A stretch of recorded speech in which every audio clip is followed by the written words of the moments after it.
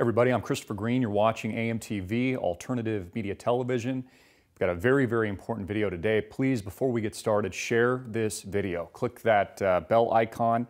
A lot of people have been telling me that they're not getting our subscriptions. It's not coming into their inbox, even though they're subscribed. So please give this video a thumbs up. It's very important. It helps us a lot. And also share it with your friends and family. I've done a few very big reports in recent days. China confronts the United States in a U.S. warship in the South China Sea and makes an extreme aggressive overture threatening the United States Navy. Now, we've been seeing this develop over the years. Of course, we've reported this here at Alternative Media Television for a very long time. But what is interesting about this, what is provocative about this move, is it comes at the same time we are hearing rhetoric coming out from China that they're going to take Taiwan, that they're going to use military force against the United States if necessary, if need be. And at the same time, Donald Trump attempts to negotiate these tariffs and a trade deal with China. Now, I think all we really need to do is look to history to see how this ends. I always say study the history books. In fact, there's a book, I'll put it in the description, I can't think of the title at the moment, which is going over kind of the geopolitics and the specific geography of this part of the world. I'm reading it right now. It's quite interesting. And the one main thing that you'll come to realize if you study enough history is that economic warfare always leads to real war. Of course, an oil embargo, and not just on oil, other products, etc., was placed on Japan prior to the outbreak of World War II. And of course, the secretive, although your U.S. government really didn't know that it was coming, they used it as a provocation and a tool so that we would enter the war prior to the bombing of what they knew was coming out in Honolulu. So we have a flashpoint in this part of the world, not just in the South China Sea, but also the East China Sea. And China is confronting the United States in a very provocative manner as an American missile destroyer warship sails through disputed South China Sea in challenge to Beijing. Now, of course, they've been dredging up these islands for years. This is much contested by other countries in the surrounding area. China is very dependent on energy supplies that move through the Strait of Malacca underneath Singapore, which we just visited, which is one of the reasons why Singapore is so friendly to the United States. The United States controls this part of the world. So this is a huge provocation. And what's scary about this is that even if there isn't the intention for war, there could be some kind of accident that causes the war. Keep in mind, it was the Gulf of Tonkin, which many, well, it's pretty much declassified now, was a false flag, it was a lie to get us into the war with Vietnam. But what worries me, keeps me up at night as a historian, as somebody who studies geopolitics, is what if it's not even the intention?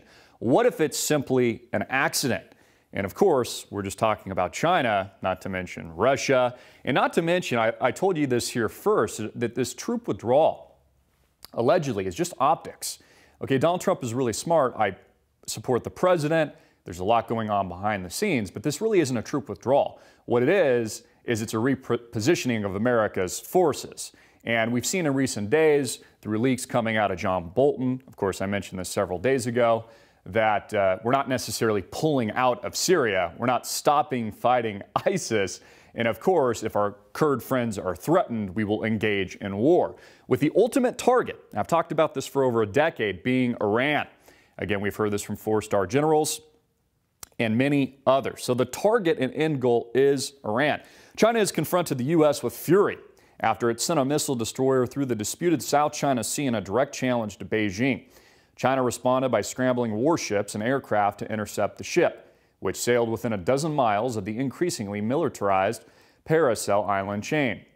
There's an image here of the USS McCampbell moving into formation during a trilateral exercise in the East China Sea. So many are saying that this flashpoint is on par or more significant than what was once the threat of North Korea. Now, you should also watch the interview I did with Jim Rogers that we just conducted in Singapore. Jim Rogers, of course, very famous guy.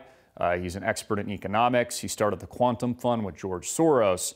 And this was some of what he was telling us off of camera, that we could have not just a conflict, not just an accident, not just a major conflagration, but in fact, potentially a World War III scenario.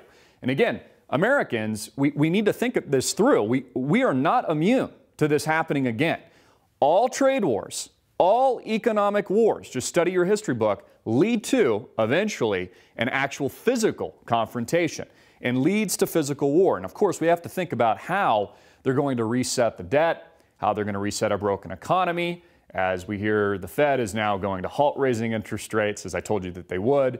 They'll choose instead to continue with inflationary pressures. And of course, that's a problem because they're either going to hyperinflate or they're going to crash the entire stock market itself. Now, the South China Sea has become a flashpoint that experts have warned could spark a conflict that could spiral into World War III.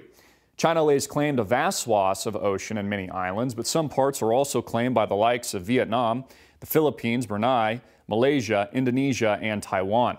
And again, there's been very aggressive overtures to Taiwan recently from China. America's military presence and exercises in the area are a direct challenge to China's claim, which Beijing has used to justify setting up military bases and even runways on the disputed islands. So one thing that I would encourage you to do is watch China's moves with their Navy. Watch the Navy, because that's the weak link. Arguably, China, many would already argue, has already surpassed the United States in terms of economic power, but not military, or more importantly, naval power. So China needs a naval force and a naval power on par or exceeding the United States before we really, I think, get that next engagement or we see that accident take place in this part of the world.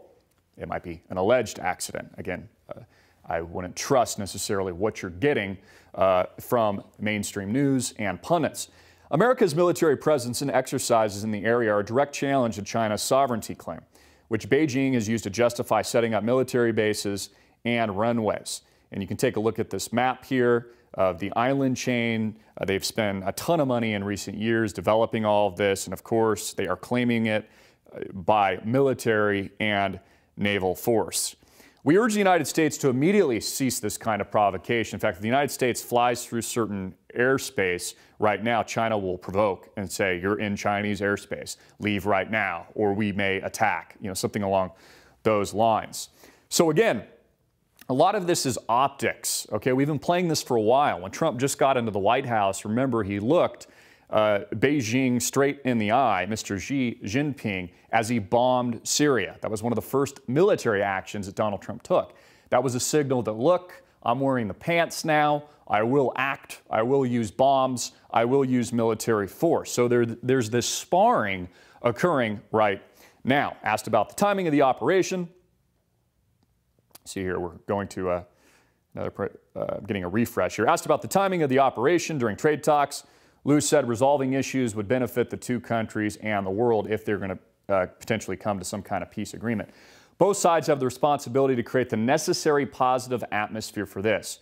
China, of course, claims almost all of the strategic South China Sea and frequently blasts, provokes, irritates, almost like they're poking a stick, the United States and its allies for freedom of navigation naval operations near these Chinese-occupied islands. So again, let me stress, this part of the world is very dangerous. It is a flashpoint in conflagration for world war. There's a reason why China wants it and needs it. They're not going to back down. That's why they're flexing their muscles, so to speak, when it comes to Taiwan and some of these other Chinese alleged territories. So this is very, very serious. We really need to be on our tippy toes, and this is escalating at a time where I've not only done some just blockbuster reports, things that are keeping me up at night, frankly, and it's just so important that you share this video, like it, get out to your friends and family. When we've been warning, the Department of Homeland Security has been warning of an attack on our electrical grid, an EMP. The president declared a national emergency yesterday, according to his own words.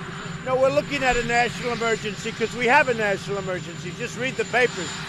We have a crisis at the border of drugs, of human beings being trafficked all over the world. They're coming through. And we have an absolute crisis, and of criminals and gang members coming through. It is national security. It's a national emergency. Okay, I've got a Twitter video. Make sure to follow me on Twitter at AMTV Media. I posted the actual script of the video. He declared a national emergency yesterday. Listen to the president's words, not to the mainstream media. He's declared a national emergency over border security, border patrol, and the border crisis. So things are heating up economically, here at home, with this divide and conquer strategy in the United States, and now this provocation in a part of the world that could start off on the wrong footing and cause a global engagement, if not a world war.